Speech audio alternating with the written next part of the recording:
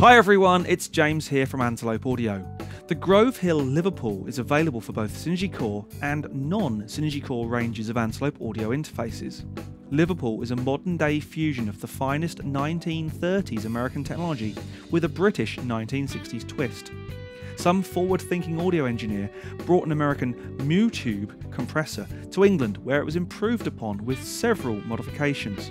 And believe it or not, these modified units are still in use in studios up and down the country to this very day. The updated hardware units incorporate large custom-wound transformers, new old stock tubes or valves, and high-quality components throughout the audio path.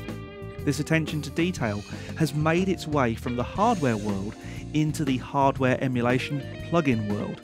The Liverpool is a feedback-style compressor that sounds rich, wide, and thick. Try it on acoustic guitars and you'll hear them as clean and clear as ever, yet with a more full-bodied tone. If you have problems getting the mid-range of your tracks and mixes just right, then Liverpool could be the answer you've been waiting for, as it can add a very desirable smoothness to lead guitar, synths and vocals. Put it on a bass channel and you will achieve a big, warm sound. Push it harder and you'll add an edge without affecting clarity. Simply put, the Liverpool is a compressor like no other. So let's dive in and take a look, and most importantly, a listen. Let's take a look around the Grove Hill Liverpool user interface. Unlike many other compressors, the input gain plays two roles. It is used both for adjusting the input level and to specify the desired average compression, as indicated by the gain reduction meter. The input control on the Liverpool is located circuit-wise before the tubes and directly after the input transformer. As you advance the input control, you are hitting the input tube at the gain reduction stage with more signal. The signal is then amplified by the second stage. This is where the compressor's unique tone comes from. The threshold again has two very important roles. Its primary purpose is determining the output level at which the compression commences. Secondly, it adjusts the compressor's ratio. The attack knob controls how much of the signal's transient is allowed through before compression starts. There are 6 different speeds, labelled 1, fastest, to 6, slowest, with every second selection labelled C for turning off the compressor. In this position, the effect can be used as a line level amplifier with amazing tone. We then have the large gain reduction meter. The recovery control determines how quickly the signal rebounds after the input signal has fallen below the threshold. There are 6 recovery positions, labelled 1 fast to 6 slow, with every second selection labelled H turning on the hold function. The hold function is a unique feature of the Liverpool. It was added as a modification of the original compressor based on feedback from the recording engineers of the day. When trying to process the initial attack of an audio track, the slow attack of the compressor will cause a very audible thump to be produced. In such cases, the hold function is used to prime the compressor with the required amount of gain reduction first, thus preventing a thump from occurring.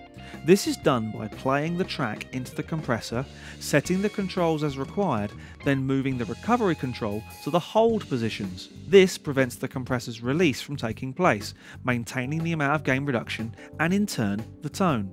Your track can then be stopped and played back from the beginning.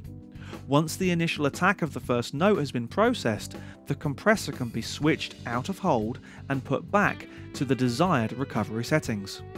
If the unit is compressing a track with room ambience, the ambient sound from the recording would swell up in volume at the end of the performance, as the gain reduction returned from the compressed level back to 0. This can be avoided by switching the recovery control to the adjacent hold position after the last note is finished, which would stop the compressor release from taking place. The output attenuator of the Liverpool is controlled from a 6-position rotary switch. This method of attenuation allows for constant impedance on the output transformer as well as the load. The available choices are 0 dB, -5, -10, -15, -20 and -30 dB. In the hardware original, the power switch is used to turn the compressor on or off. Here it is used to bypass the effect. Here I've got an instrumental track I've been working on. Other than a bit of reverb to give the track some space, there are hardly any effects on this session. This is how the parts were recorded. I've put an instance of Liverpool on the drum bus, the bass, the keys, lead guitar and on the master bus, so let's take a listen to what they are doing and adding to this track. I'm not a fan of heavy compression and that over-the-top pumping sound, but even when you hit Liverpool hard, there are next to no compression artifacts. It's a very forgiving compressor.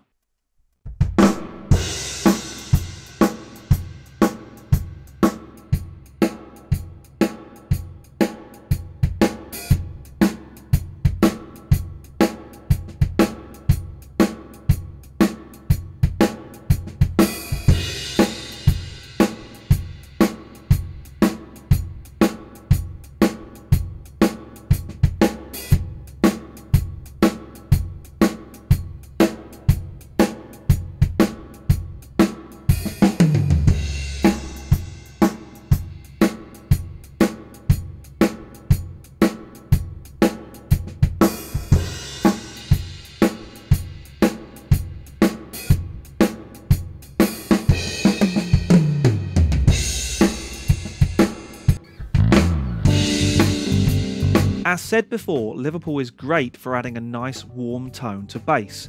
It's also going to bring up the tail of each of these bouncy notes in this part, making it feel more even. Let's hear it.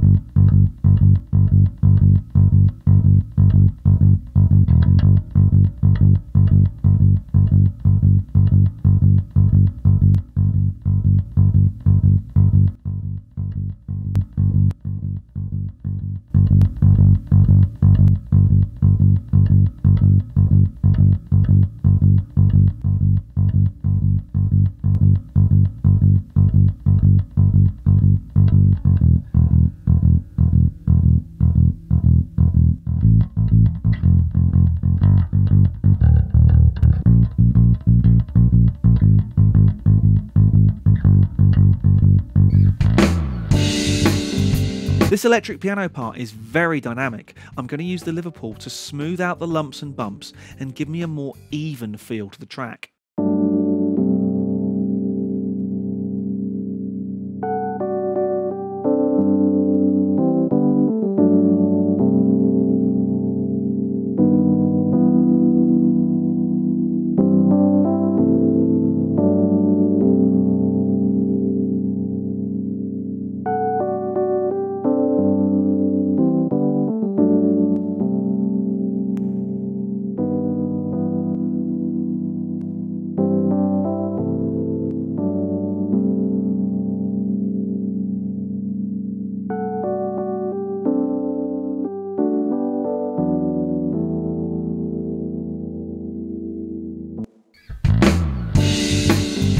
Let's use the Liverpool to warm up this quite thin sounding lead guitar.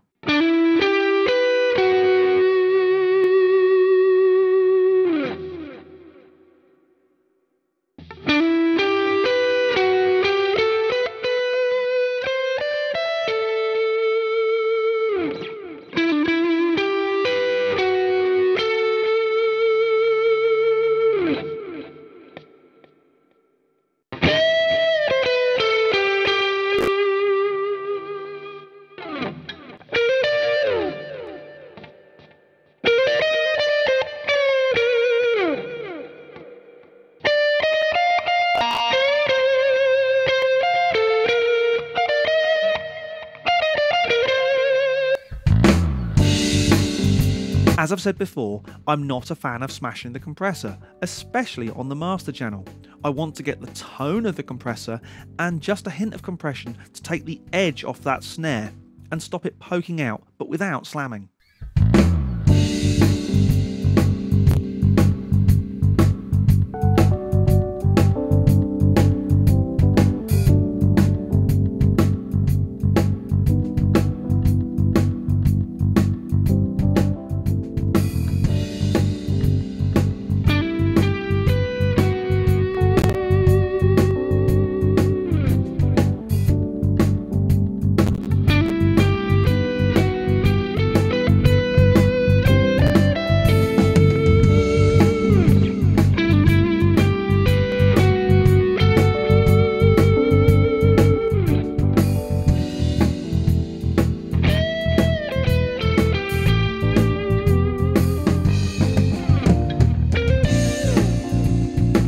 So that's the Liverpool vintage compressor for Antelope Audio FPGA powered interfaces, based on the amazing sounding Grove Hill audio hardware. I hope you've enjoyed this video. My name's James Ivy and I'll see you again very soon.